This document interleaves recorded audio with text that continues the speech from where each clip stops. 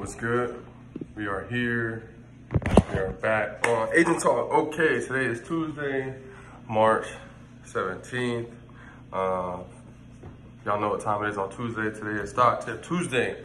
My wife is in the bedroom, so I'm a little nervous because she can hear me, and I always get nervous when she can hear me. She's probably hearing me say this right now, thinking I'm weird, but that's okay. Shout out Journey Rich True. My guy's here. Check him out on IG. So today's Tuesday, talking stocks. This morning, so I'm at the gas station and I felt like I had what I consider definitely a fresh revelation for me.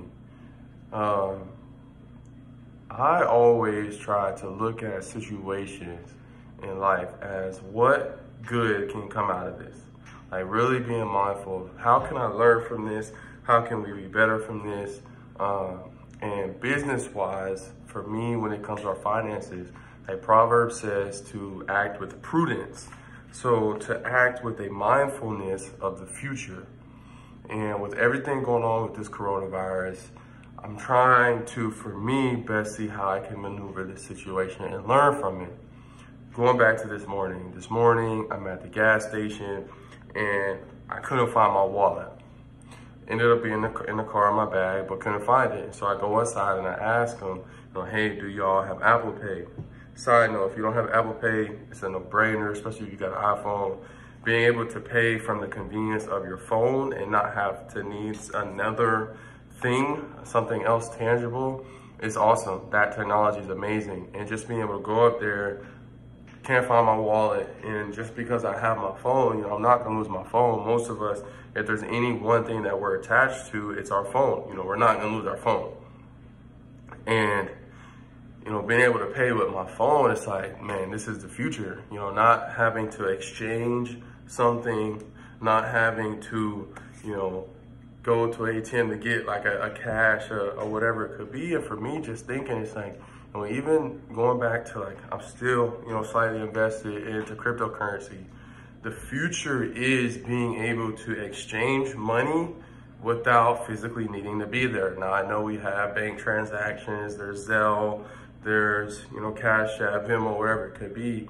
The future is in that. The dollar, like the actual tangible paper dollar, I feel like it's slowly but surely just gonna continue to decrease in value.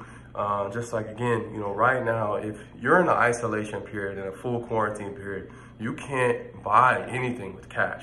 You gotta go somewhere. That's, not a possibility. You can't buy anything with cash. You can't pay the rent with cash. You can't do anything.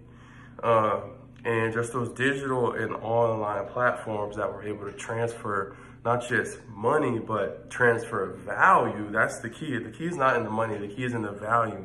To be able to transfer value is critical. I think it's important for us to remember that there was a time before actual tangible cash, where they used jewels, even spices, livestock was what we use for currency. And so money has not always been the thing. And I think we're going to start seeing that the tangible cash, slowly but surely, people are gonna one day, I believe, look at $1 or $100 and it's not gonna have that same worth, that same value. But that's a topic for another day.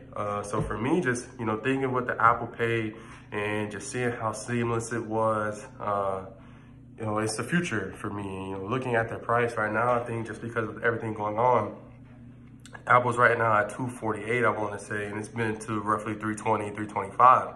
So for an individual, maybe you have some cash to the side. For me, unfortunately, I'm cash strapped, so I'm not buying anything right now, just letting what I have sit. But for those that maybe you have, if you got an extra $240, $248 right now, it might be worth a shot just starting, a long-term trade on Apple and just letting it ride. I think we're seeing, like I said, it's the future. Even right now, for me, putting out this podcast, right now I'm using an iPhone. I have a Mac out right now, 2 Apple products that are able to allow me in this time of quarantine and in this time of isolation to still provide value to people. And the value is everything. Another stock that I thought of was Tesla. again, thinking about the situation that we're in with, the coronavirus, and we're in this isolation period. And even, I was just thinking, what if somehow, gas stations close down? We're seeing that gas prices are going down, so they're naturally losing value, oil's losing value with people being home and whatnot, so people aren't traveling as much. But let's say that gas stations for whatever reason close down, and you still need to travel in whatever manner, and you still need to maneuver. For me, thinking on this, gas is a finite resource, and if the gas stations are closed, you can't get gas. You're only gonna have a certain amount of distance that you're able to travel, and then you're stuck. That's it. You're confined to wherever you are at that time. And thinking again, one thing it showed me is Tesla, electric cars. The electric car is the future. Being able to charge your car at home, not having to go to another tangible location, but being able to have, your own battery, recharge pack, whatever that looks like. That to me is the future. Right now, Tesla's down to $445. Recently it was up to almost $1,000. So to me, Tesla's another one. Again, not everybody has it, but even, as we slowly recover from this and we see the prices maybe be stagnant for, which I think it'll last maybe a few months. But, if you got $450, Tesla to me is a premium buy right now. You got 50% upside from where we've already been. Excuse me, 100% upside from where we've already been. And like I said, I think it's the future. I think the long term, it's a no-brainer to be able to have, a car that you don't have to go physically to a location to recharge, but you can have something at home. I think that's the future. I think we're looking at and we're seeing through everything that's going on, this is not going to be the last time that some sort of shutdown happens. There's going to be another disease, there's going to be another plague, there's going to be another whatever it could be, whether it's in our time or children's time.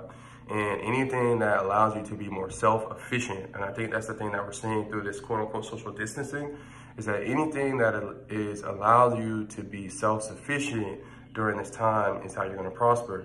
I was, talking to my wife, this has shown me that those who own a home, that's an advantage. Being able, even those that create their own food supply, grow their own fruits and vegetables, whatever it could be, those that do actually have livestock right now, food accessible to them.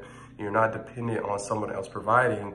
That's the win, that's the freedom. We talk about financial freedom, that's it right there, being truly independent and self-sufficient, really just between you and whatever your relationship with the Lord is. And for me, like I said, that's the one area above anything else that I'm learning in regards to the company, and I've talked about this. Anyone that has a business or a job or their source of income is something that they're able to contribute to and still keep it progressing and processing through remotely. That's the future. Being able to work from home is the future. Everything that we're seeing right now is going to have a greater place in our society. I was talking to my wife yesterday. Everything that's going on is, I'm almost thankful for it because I've been working from home. Been working from home for now 3 years. And like I said, I think that's the future. Being able to provide value from a distance is the future. And last thing I think is even companies, such as Amazon, where, they're transferring, the transfer of products. Right now people aren't leaving the house as much. But for them to be able to still deliver products and whatever it could be, deliver toilet paper, deliver paper towels, I think that's a great investment. Amazon's not going anywhere. So for me, it's Tuesday, talking about stocks, these long-term plays that if, worst case scenario, one day we go to a global shutdown, these companies that will still allow you to provide value, or that will still be able to provide value, to me, they're no-brainer. They're safeguards. They'll have a place for sure. And so that's it. Last thing I got is for anybody maybe listening to this, just think to yourself, what is one step in light of everything going on? What is one step that you can take right now financially to put yourself in a better situation? Whether that's contributing your next $50 to debt, whether that's closing that credit card account, whether that's buying that share of that company that's now truly at a discounted price, whatever that looks like, let's take that step today. A lot of us, we get these financial tools, we watch videos such as this, where it's like, okay, that makes sense, that sounds good, but then we don't do anything and we're sitting on our hands. And so just want to encourage someone today, where just get one step closer to that freedom that we all seek, financially at least, and let's get to it. Today's Tuesday.